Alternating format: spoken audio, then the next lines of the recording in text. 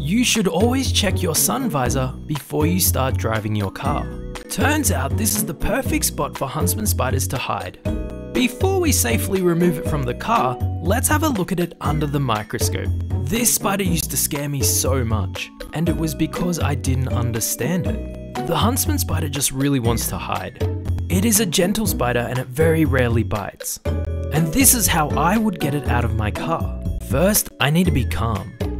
And my car should be safely stopped. Next, I commando roll out of the vehicle.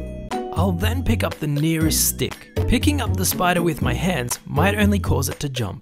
The stick allows it to actually cling on to something, and so it is less likely to jump and scare you. We have now successfully retrieved the spider from the car. Misunderstandings have been cleared up and we are now best of friends.